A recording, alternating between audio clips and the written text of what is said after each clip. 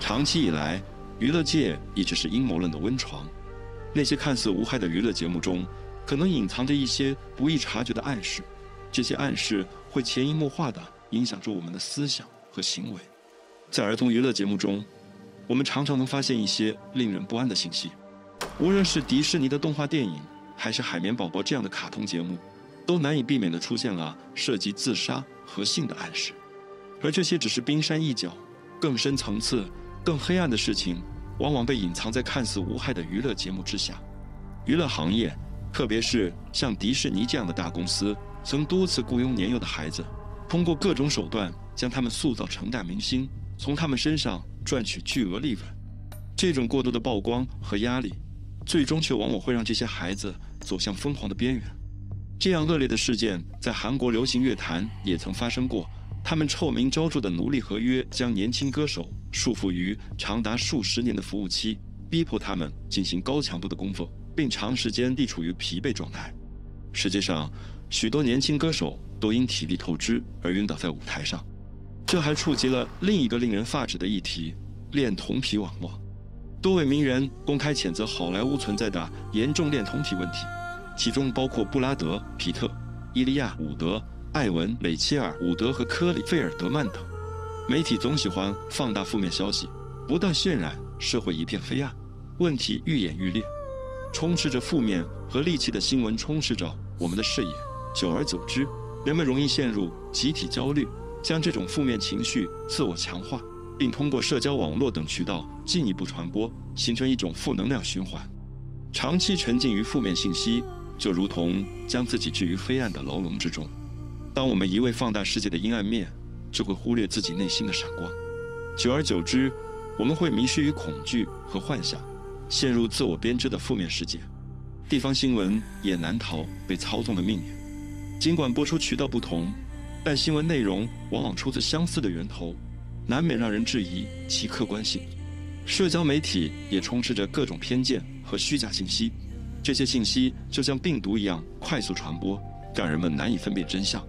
在揭露政府监控丑闻方面，爱德华·斯诺登当之无愧是时代的英雄。这位棱镜门事件的揭秘者揭露了美国和英国情报机构的监控项目，令世人震惊。这些项目涵盖范围之广令人啧舌，可以追踪每个人的原数据信息，监控人们的网络活动和行踪。其中一个臭名昭著的项目叫做棱镜 Prism， 它允许美国政府通过法院授权直接访问谷歌等美国科技巨头的用户数据。另一个名为 Tempora 的秘密项目由英国情报机构 GCHQ 运营，合作方为美国国家安全局。该项目监控范围极广，包括电话数据库、号码、短信等内容，甚至美国政府还通过秘密法庭命令，要求电信运营商 Verizon 每天向其提供数百万美国用户的通话记录。在2013年，斯诺登又揭露的一项名为 Peace-Core 的监控程序，他表示，拥有该程序的权限就如同拥有万能钥匙，只需坐在办公桌前就能监听任何人，从你我普通人到会计师、联邦法官，甚至总统的私人邮箱。如果能确定邮箱地址的话，都无一例外。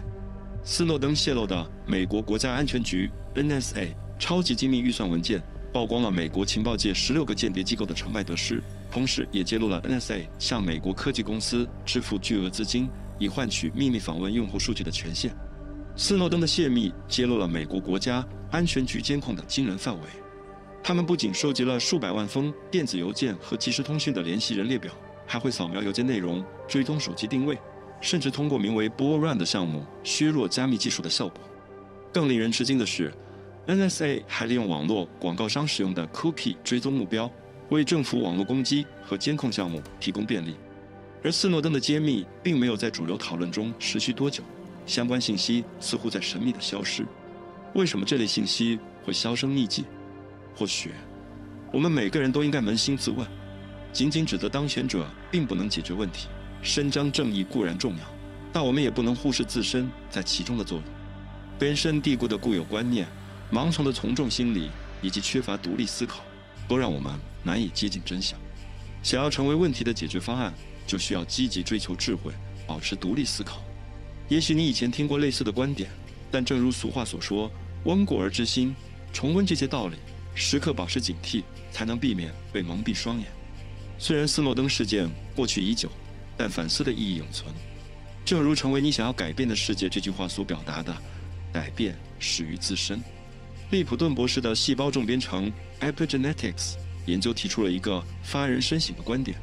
我们的信念会深刻影响我们的生理系统。积极的信念就像打开身体潜能的钥匙，使我们拥有更健康、更幸福的生活。相反，消极的信念则会阻碍我们感受快乐和满足。人们常常试图将自己的信仰和观点强加于人，以此获得认同感。这种现象就像是一个个独立的意识领域，都想将自己的执念灌输给他人，导致真相变得模糊不清。总而言之，这种集体无意识让我们固步自封，难有进步。社会思潮中似乎常常缺乏对知识、智慧的追求以及与真理的连接，这可能将我们引向令人遗憾的集体愚昧。正是我们的不足同样重要，毕竟人类总爱犯糊涂。如今科技发达，很多让人啼笑皆非的时刻都被记录下来，在网络上广泛传播，充斥着社交媒体和视频网站。比如浏览一下豆瓣小组的奇葩行为大赏话题，你就会对人类每天做出的各种怪事忍俊不禁。这也从侧面反映出我们平时鲜少能调动更高层次的意识。如果人类真的想要进步，就必须做得更好。从上到下，整个社会似乎都存在着一些问题。正如本章开头所述，人类意识深处似乎潜藏着某种病灶。我们探讨过，这种病灶可能由恶魔般的意识所维持和强加。这些意识的来源可能是邪恶扭曲的精神病态者、爬行动物种，甚至是恶魔实体本身。但事实上，我们自己也通过无知、悲观和脱节助长了这种病灶的蔓延。踏上灵性之路，我们会发现，由于灵魂与自我的分离，我们变得安于现状。